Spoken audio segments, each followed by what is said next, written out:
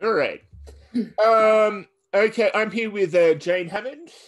Her documentary, Cry of the Forests, is being screened for the Melbourne Documentary Film Festival. It's headed to competition at Cinema Nova on the 24th, I do believe. 25th, Sunday the 25th. Okay, yes, my mistake. Anyway, before we get into the interesting things, where have people might have seen your work before? Yeah, I was at the Melbourne Documentary Film Festival a couple of years ago with my other film, Accrued Injustice. So I've been in Melbourne before with that one, which is now on Beamer Film and on Vimeo On Demand. With Cry of the Forests, it's been screening in Western Australia quite a bit, and we're just heading over east. It's screened once in Sydney, and once in Geelong at a festival down there in the Gecko Festival. Cry of the Forest is available on via the Fanforce Cinema On Demand platform. So that's probably the easiest way to catch it, other than the festival. And basically, for that, all you have to do is ask Fanforce to ask your cinema to screen it at your local cinema. For those people who don't know. Anyway, getting into the interesting part for this documentary. For this interview, what inspired Cry of the Forests? Yeah, Cry of the Forest is about the plight of Western Australia's forests and the real value in drawing down and storing carbon. I came to this story in 2019. I was asked by the WA Forest Alliance to do some celebrity interviews about the value of forests for climate.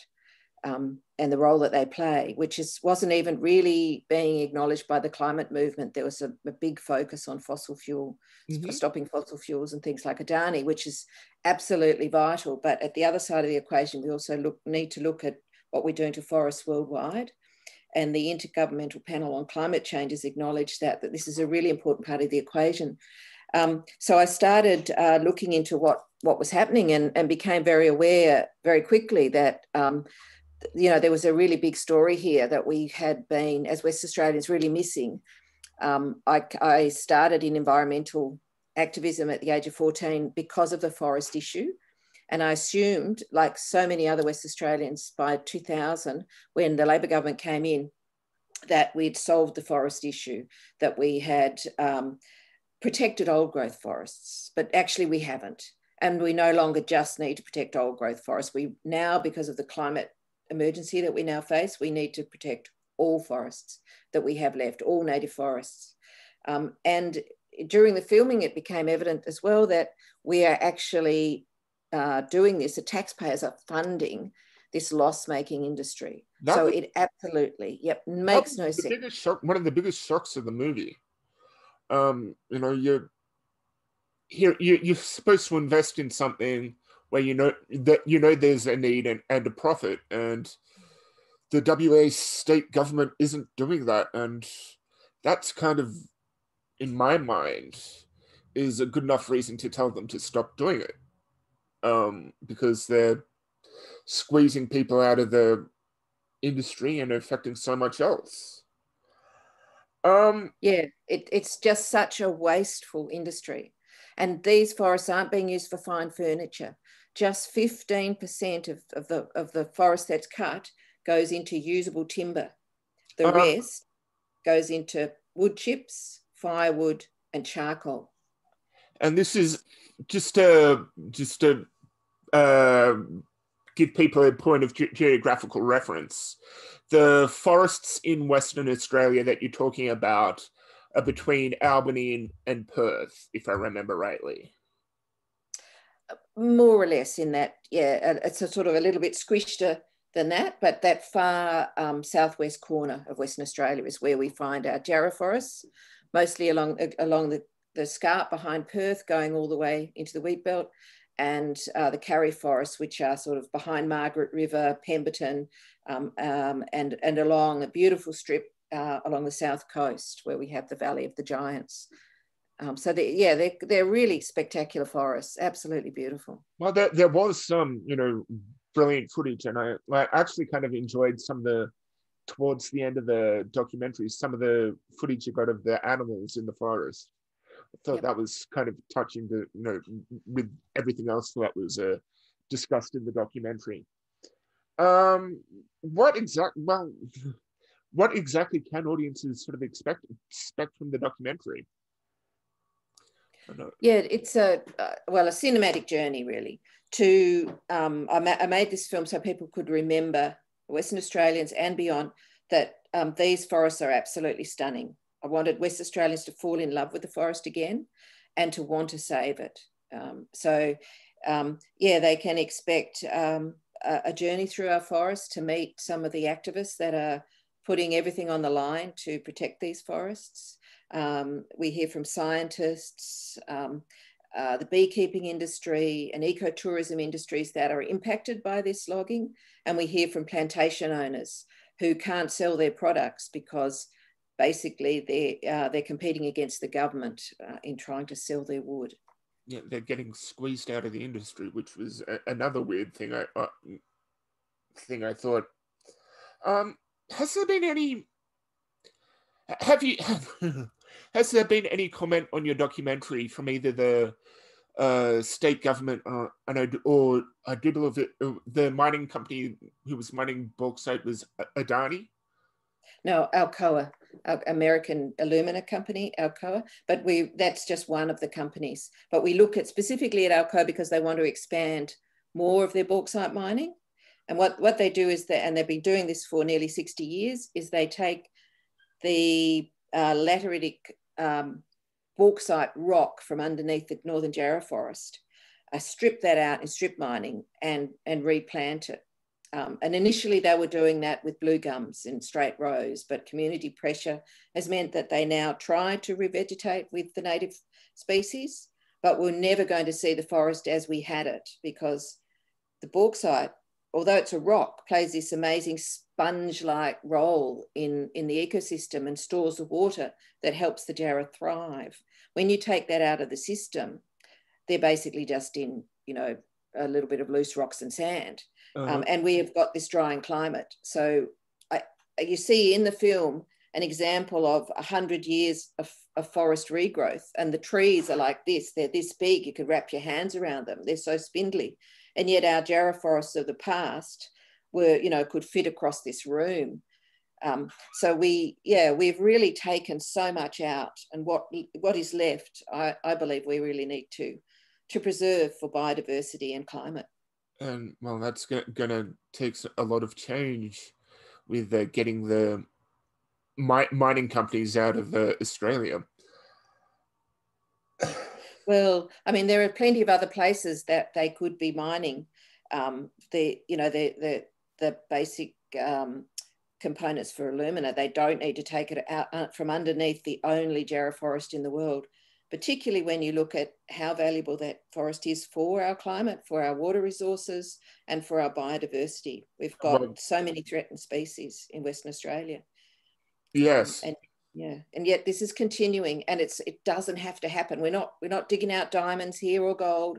We're digging out something that's quite common, that there is a lot of other places that have sources of alumina.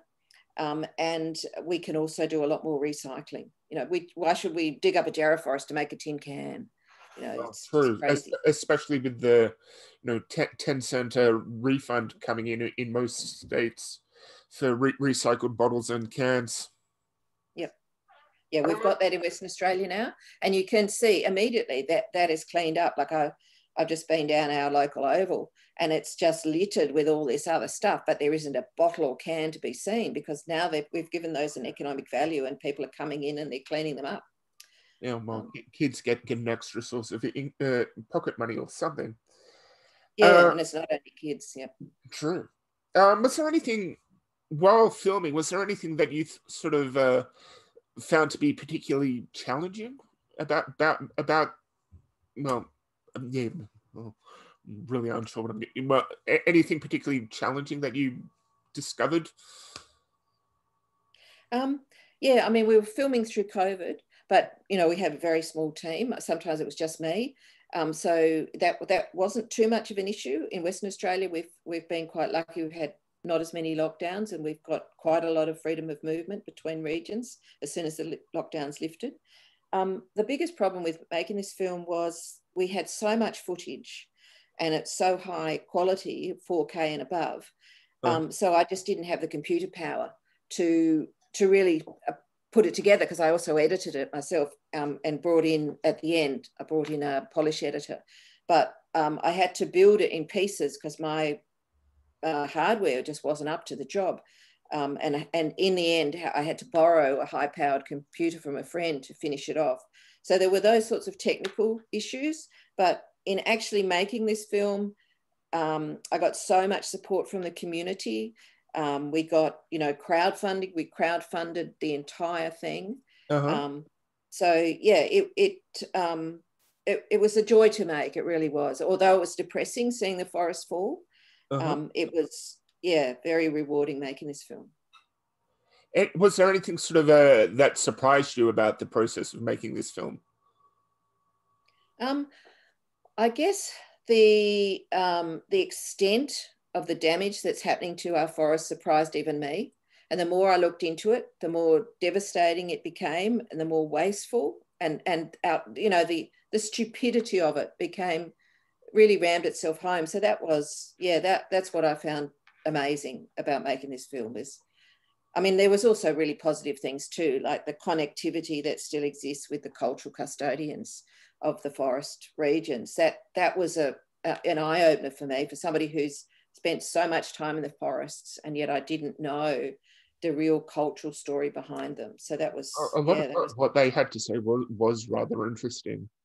And I must admit, the footage that you had of the logging definitely doesn't sort of hold to how you would think a forest or trees cut down or anything, which is a bit of a shock to the system.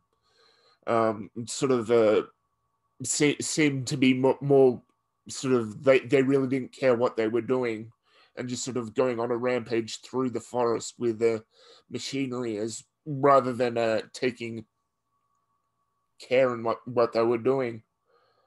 Yeah, I think that's one of the issues. You've got contractors, and often they're not even from those areas, just coming in with these big machines, and they're kind of unfettered access.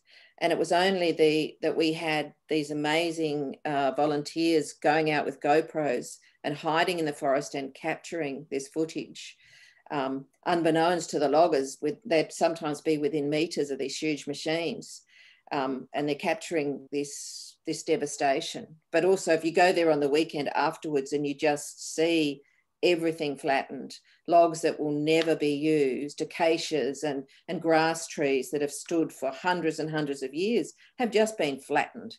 It breaks your heart. It really does. The best way to describe it is almost like a 3-year-old having a temper tantrum with their blocks, the way these machines go through. Yeah. Anyway, well, I think that is all the questions that I have. So, well, what I guess the last thing to say is, Cry of the Forests is being screened at Cinema Nova on the 25th, and if you can't see it in Melbourne because of lockdown or whatever, be sure to check out through FanForce and to try and show it some love to get it to your cinema, because what is saving these forests, even if you're not the most environmentally minded person in the world, it is a very important thing to try and do. And absolutely. And we have a wraparound social impact campaign associated with this film. We've got a list of things that people can do to help save the forests, including writing to the minister and filling in a postcard. We have postcards and a whole lot of things that people can do. And we're also in schools. We've got the film into schools, and there's a comprehensive education package that has just been released on the Education Shop site. Well, thank you very much for your time, Jane.